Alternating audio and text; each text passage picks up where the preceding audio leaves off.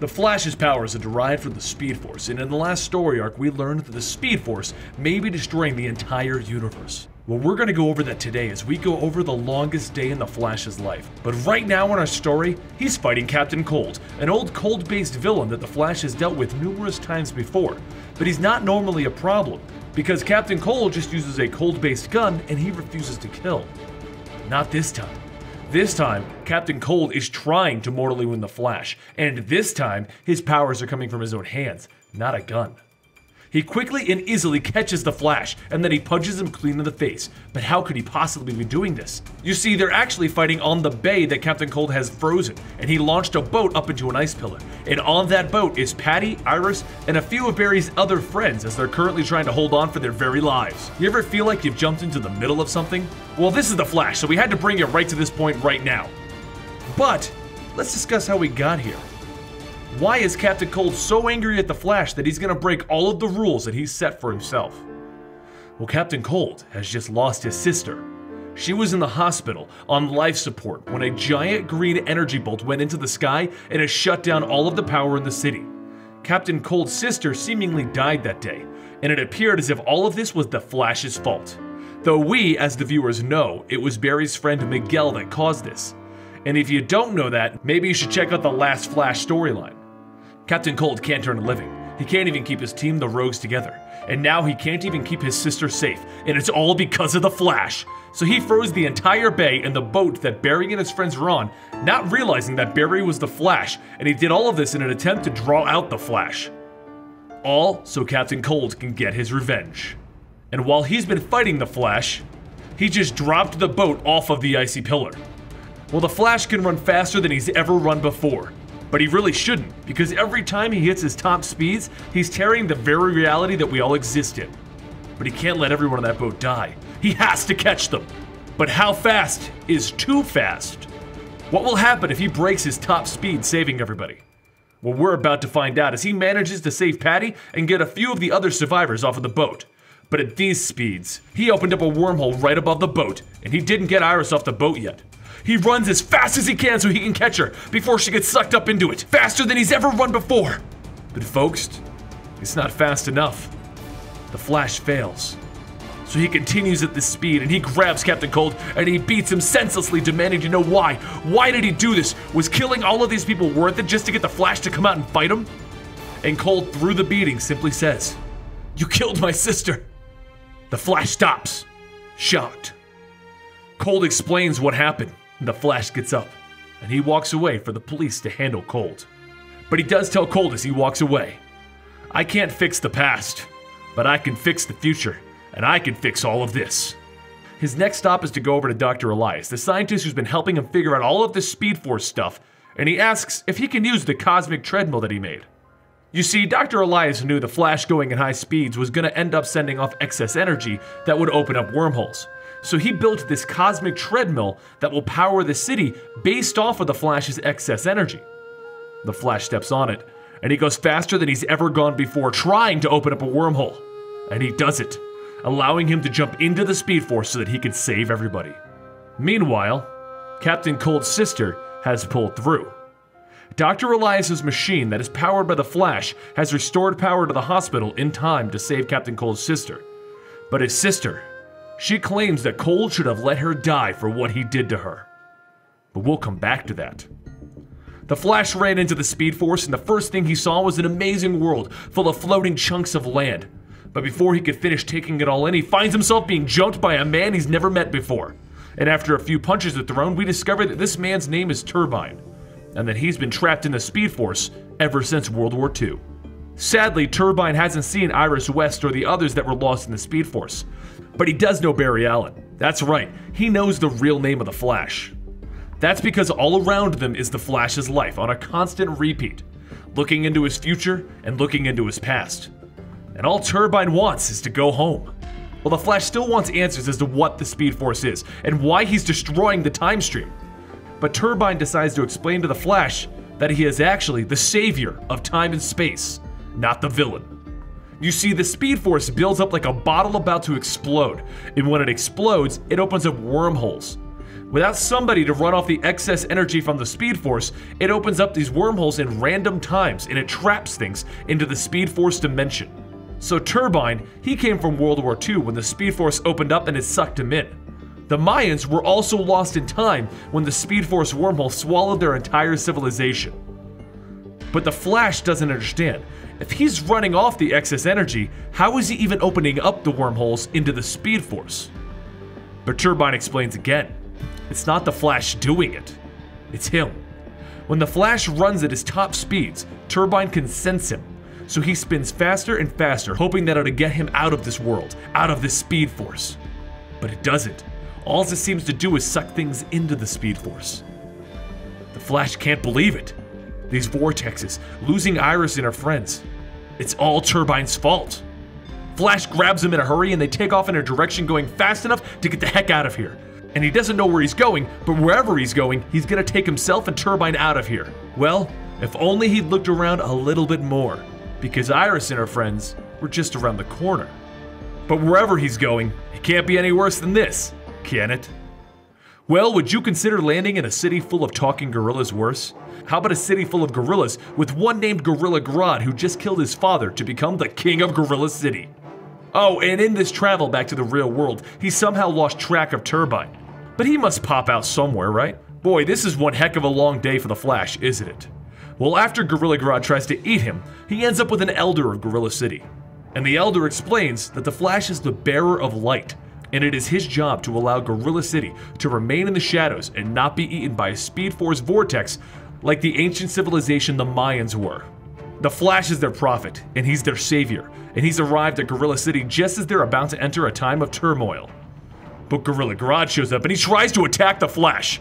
He was going to be the king. He was going to lead the city into light and step out of the shadows, and he can't do it if the prophets arrived. The Flash can't be the bringer of light. It's supposed to be Gorilla Grodd. The Flash is just food. But the Flash smirks. He isn't the bringer of light, nor is he food. He's the fastest man alive, and he quickly dispatches Gorilla Grodd without a problem.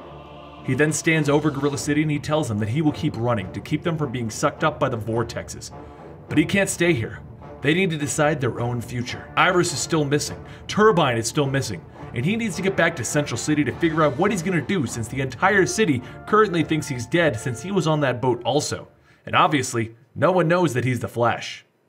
Eventually, he ends up in Iron Heights Bar, the Rogues Bar, where all of the rogues hang out while he tries to decide what to do next.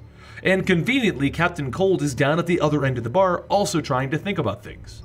Because if you remember earlier in our story, Lisa Snart, his sister, told him that he should have just let her die for what he did. But what did he do? Well, things are about to get even more interesting for the Flash because Heatwave kicks in the door to the bar demanding his revenge against Captain Cold.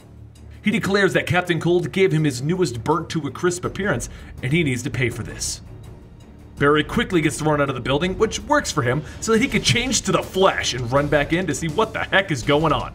Well, the Flash really doesn't have time to mess around with these guys, and he quickly runs around them so fast that he sucks up all of the air and he knocks them out. And then he leaves them for the cops and takes off. But this isn't where the story for the Rogues ends. No, this is the Rogues Rebellion. In Golden Glider, Captain Cold's sister appears and she walks through the police van and she takes Heatwave with her while leaving Cold there to die, as she puts it. She quickly picks up and moves Heatwave into a moving vehicle where Weather Wizard is waiting for him to get him out of there. And she vanishes once again, leaving Captain Cold to his own devices. From there, Glider quickly moves to a speech that Dr. Elias is giving, Dr. Elias being the scientist that helped the Flash figure out what the Speed Force is. Since she can pass through things and no one can see her but the Flash, she reaches into Dr. Elias's chest and she stops his heart as she puts a piece of mirror into his artery. He then falls over and the Flash runs over to catch him. And then he's caught on camera holding what appears to be a dead Dr. Elias. Well, while the Flash is dealing with that, Heatwave melts a railway, Weather Wizard uses his weather powers to move a train, and they drive it into a giant glass side of a building and into the mirror world where Mirror Master is waiting to take it. With Dr. Elias dying, the murder pinned on the Flash, Captain Cold removed from the equation, and a whole train stolen, Golden Glider declares herself the new leader of the Rogues. But Captain Cold isn't quite as removed as they thought, and he doesn't agree with this. So wait. So we have the Rogues fighting against themselves, but why are they fighting against themselves, and what did they have to do with Dr. Elias? Let's go back a year, when the Rogues were normal guys with tech that would help them try and stop the Flash, but they were always defeated. Always. So one lone doctor named Dr. Elias offered something to the Rogues, the ability to have metahuman powers. And Captain Cold convinced the entire team to encode their very DNA with their own various weapons. But it didn't work right, and it exploded, and Lisa Snart, Captain Cold's sister, was caught in that explosion. Each of the Rogues suffered for their powers that day because their fearless leader, Captain Cold, convinced them to. Heatwave became a living fire that is constantly burning his own flesh. Weather Wizard's emotions match whatever the weather is now. Lisa Snart became the Golden Glider, a spirit of sorts always trapped in the astral plane. Mirror Master became trapped in the mirror world, and Cold, he's constantly at 0 degrees. So let's go back to the modern day, where the Rogues are fighting and the Flash can still save Dr. Elias if he can just find the shard of Mira that Golden Glider has put in there to kill him. But Cold's not a moron. He can't take out the entire cast of the Rogues by himself, so he freezes Dr. Elias in his current state so that the Flash and him can team up to put down his former friends. Captain Cold goes to town against his own sister while the Flash runs into the mirror world and he's chased by Heatwave and Weather Wizard. It looks like he's gonna fight the 3 of them while Captain Cold handles his own little family problems.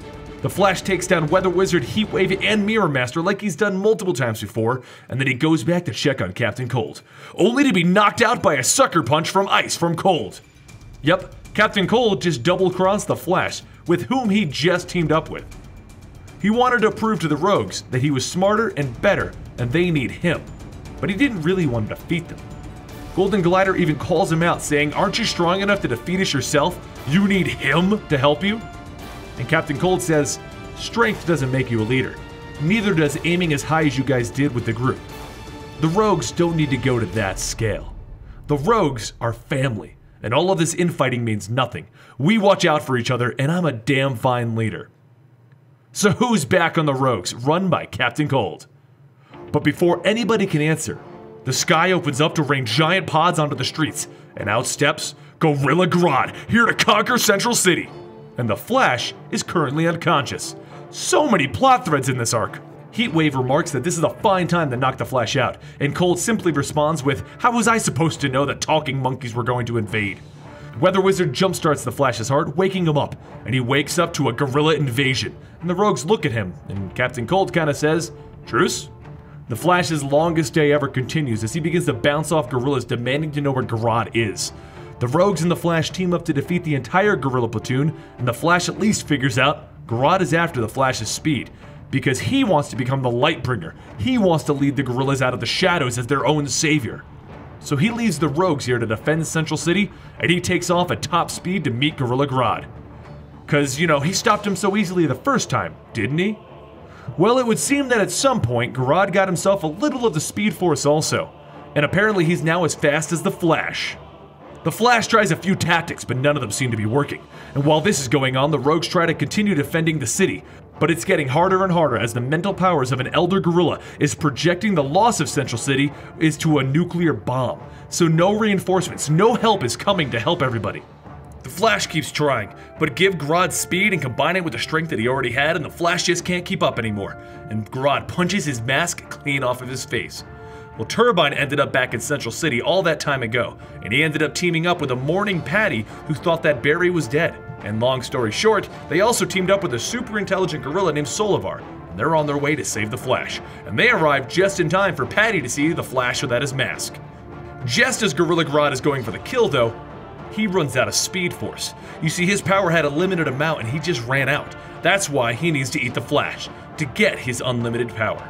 Well, without any powers, Grodd is very weak, and Patty saves the day by throwing rocks at his head and then running over to an injured Flash.